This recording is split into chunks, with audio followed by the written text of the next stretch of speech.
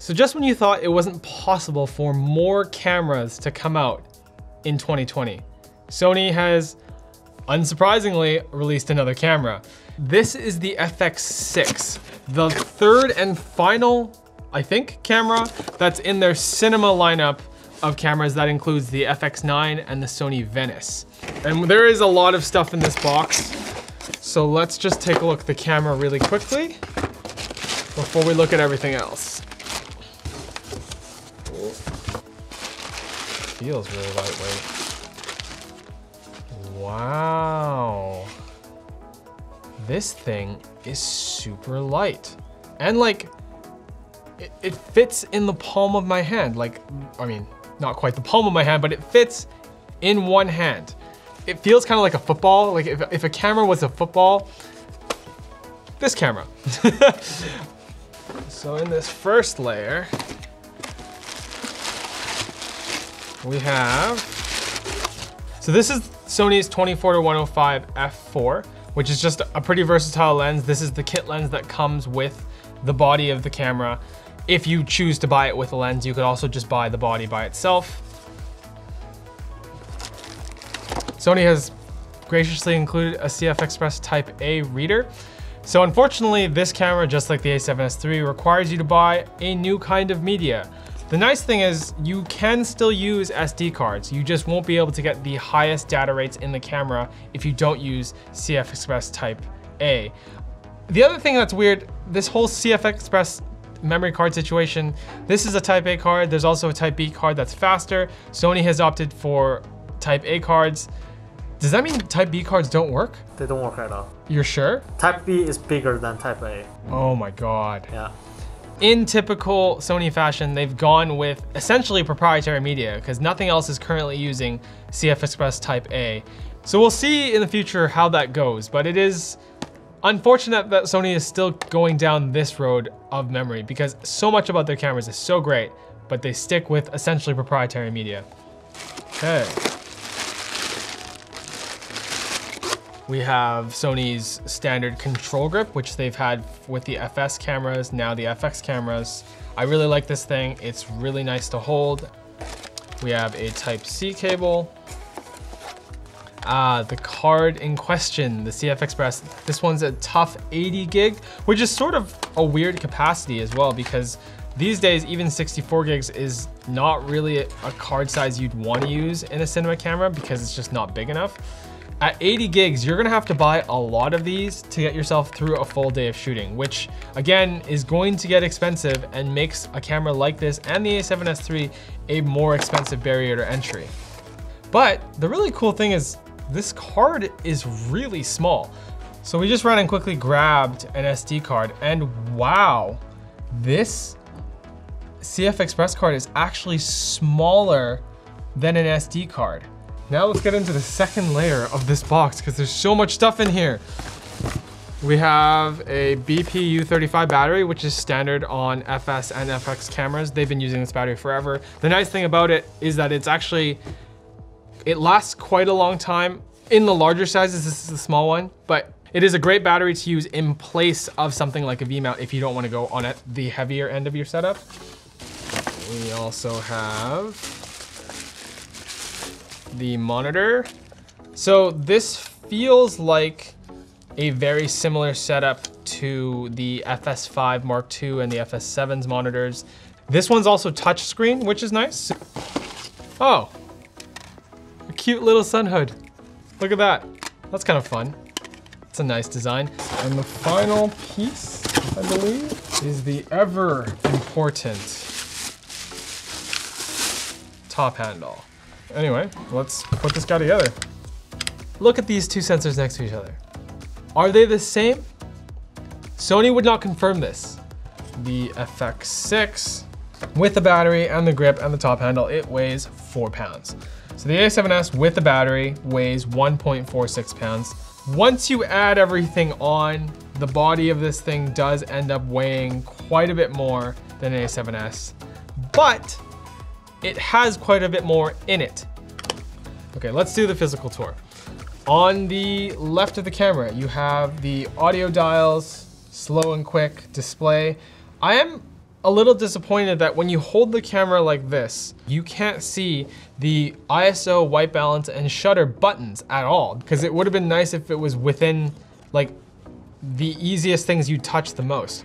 The other thing that we have here is the variable ND, which lets you have complete control of the depth of field going into your camera. You don't have to change your shutter speed, ISO, or your f-stop, and you can still affect your exposure. You have up to 1/4 ND, up to 1/128, which is awesome, and a feature that I think every camera should have. Sony has done a really good job implementing it in both this camera and the FX9.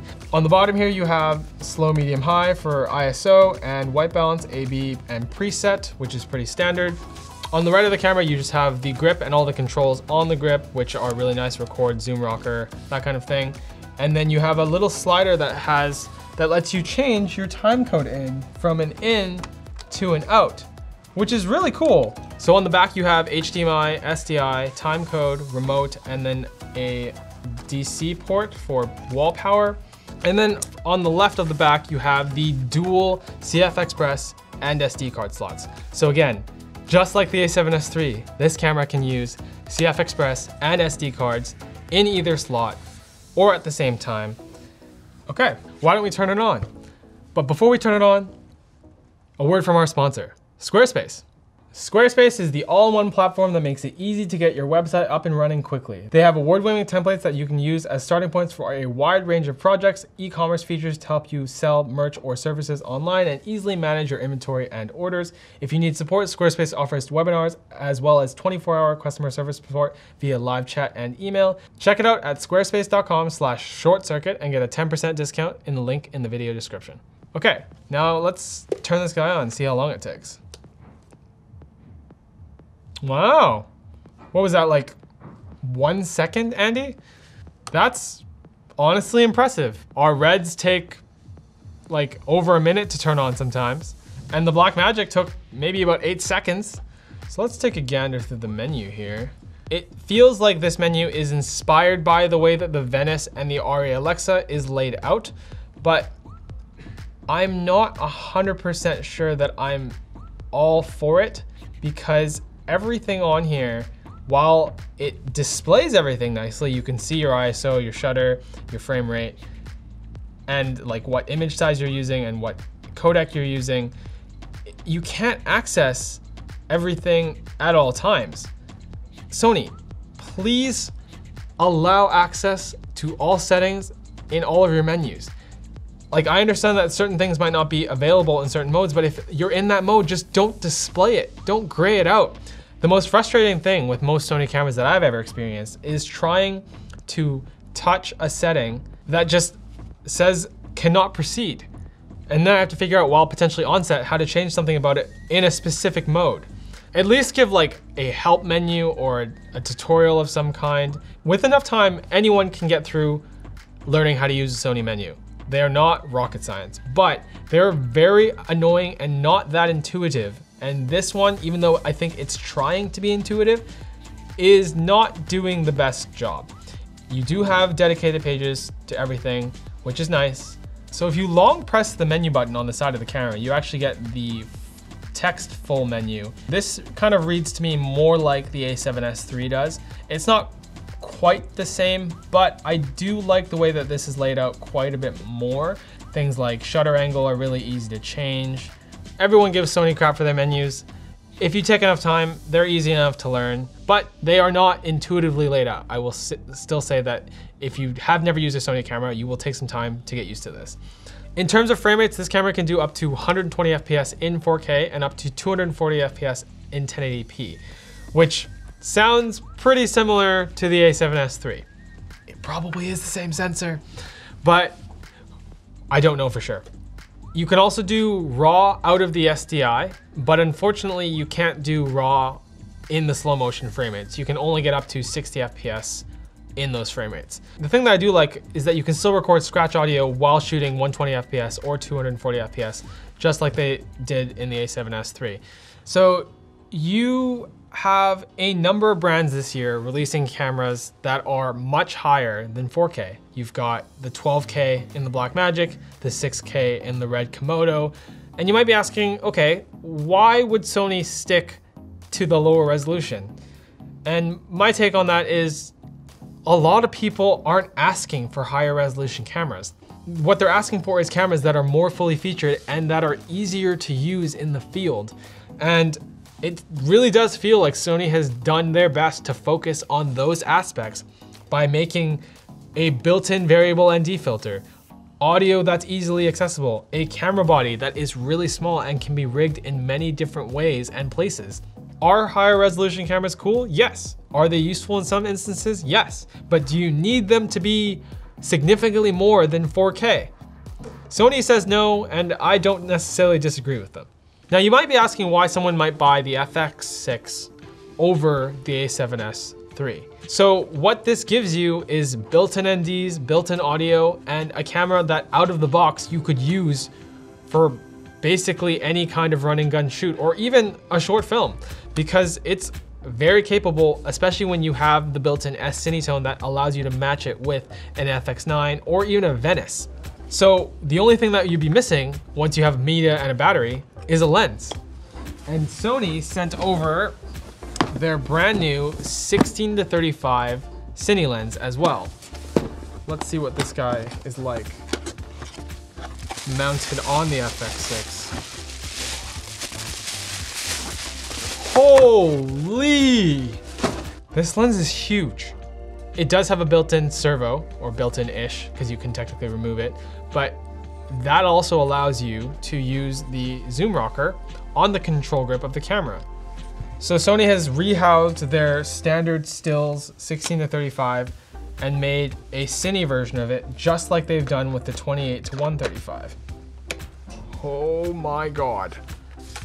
Andy, does that look as big as it almost it dwarfs the camera itself. But the nice thing that you can do is you have full servo control on the grip. No configuration, no settings, just put the camera on, and then you have zoom control. Pretty freaking sweet. The base ISO of this camera is 800 ISO, which is pretty standard, and the dynamic range is about 15 stops.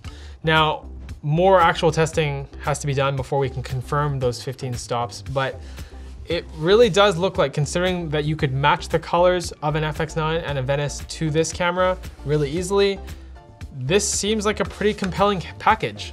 We're gonna put in some autofocus tests and a little bit of footage here at the end of the video, but I have to hand it to Sony. They've clearly had a very good year for cameras. That's honestly impressive. Like, I couldn't pull focus better than this. Sony has not at all confirmed this, but I think what they've done is taken the full frame sensor performance out of their mirrorless lineup of cameras, and just like the FX9, put it into a body that's even smaller and has all those features that you'd want in a run and gun package. A camera that you can buy and right out of the box just start using and not be concerned about buying a million accessories for. Like, you even have a top handle. You don't even need to buy a top handle, which is an essential part of a cinema camera. So good job, Sony. This does feel like a pretty good package, and anyone who buys this, I'm sure, would be quite happy with it. So thank you guys for watching. Subscribe to Short Circuit, and if you want to see any more camera videos, maybe watch the FX9 video that I did or the Sony Venice video. Sony really has done a very good job rounding out this cinema camera lineup.